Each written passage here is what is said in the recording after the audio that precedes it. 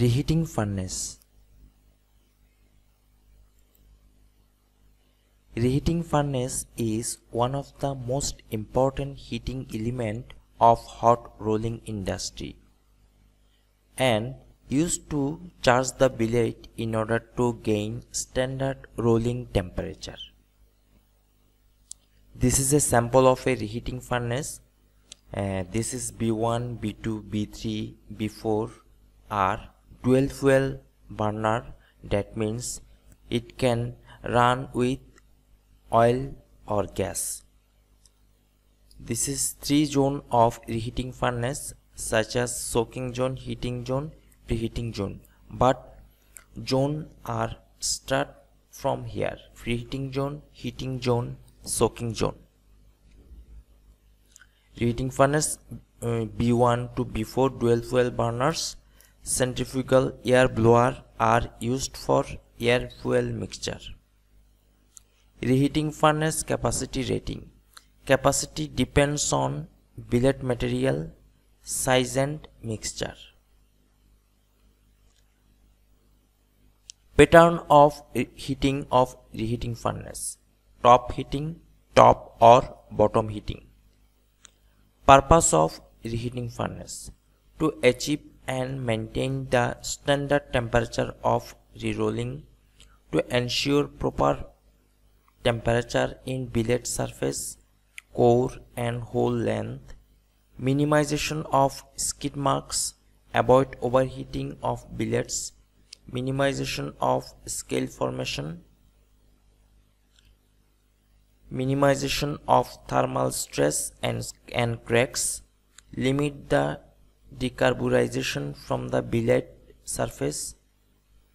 Types of reheating furnace: pusher type furnace, working hearth furnace, working beam furnace.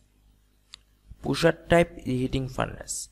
The most widely used reheating furnace is pusher type furnace.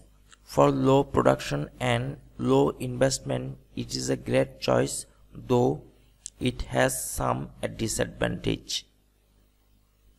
Pusher type reheating furnace disadvantage: the refractory material need to change in short amount of time, which is not cost effective. Skid marks is another disturbing problem, as it is a combustion process, so energy losses is an issue. Steel billet not heated properly. Frictional loss affect productivity. Reheating furnace efficiency. The heating efficiency of reheating furnace depends on bellow facts. Furnace capacity must be equal to rerolling mill capacity.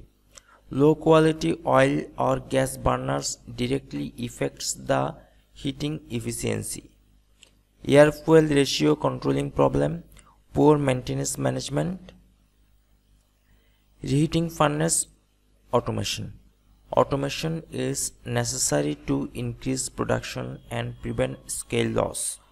Temperature control, pressure control, air fuel or oxy-fuel ratio control. Reheating furnace oxy-fuel technology. Reduced emissions, improved efficiency and production, increased furnace refractory life by minimization thermal shock in the refractory, simplified operation without recuperator. Thank you.